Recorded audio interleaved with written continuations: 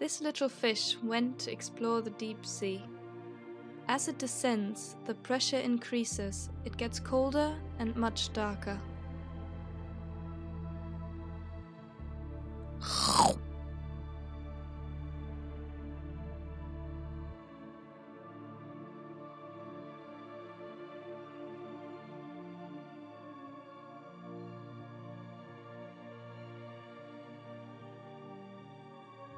In the darkness of the deep sea, the spots of light you find are generated by the organisms that live there. For this bioluminescence, no external light source is needed. Fluorescence is another type of luminescence that occurs in marine animals. Here, the emission of light is triggered by the absorbance of an external light. This is the vampire squid.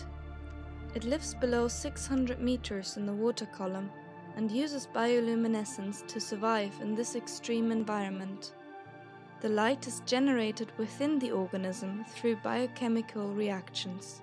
These take place inside specialized organs called photophores. Here we have the molecule luciferin.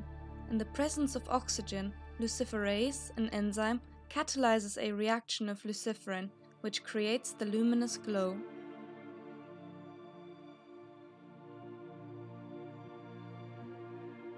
The vampire squid feeds off detritus that sinks to the deep sea. This marine snow often contains bioluminescent organisms. The vampire squid's large and sensitive eyes help it spot this bioluminescence of the little food that reaches the deep. It uses retractable filaments to capture it. When in danger, the vampire squid releases a luminous fluid from its arm tips. While this grenadier is distracted by the luminescent cloud, the squid escapes into the darkness. In addition, the fluid sticks to the grenadier, making it easier for larger predators to find it.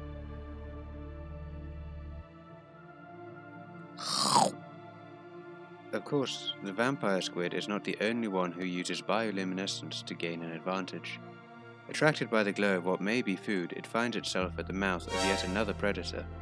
It raises its glowing arm tips over the head and mantle, exposing its fleshy spines and forming a sacrificial lure of its own. This is a female black sea devil, a species of anglerfish. The anglerfish hosts symbiotic luminous bacteria in its esker or lure. By controlling the conditions in the esker, it controls the intensity and duration of the glow emitted by the bacteria. While the bacteria gain a safe environment to live in, the anglerfish gains an effective method to attract prey and potential mates. Sexual dimorphism is common in anglerfish. The small parasitic male attaches itself to a female and remains attached for the rest of their lives.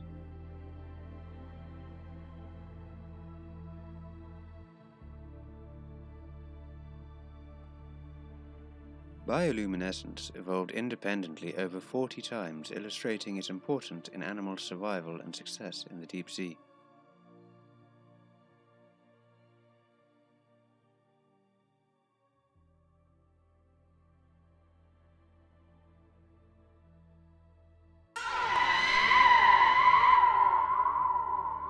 Please pause on the question to give yourselves time to answer.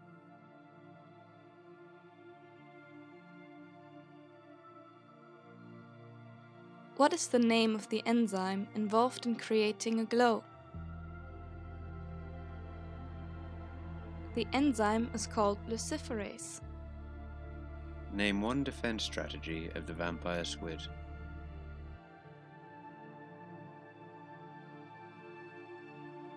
It ejects luminous fluid from its arm tips and turns itself inside out and creates a sacrificial lure.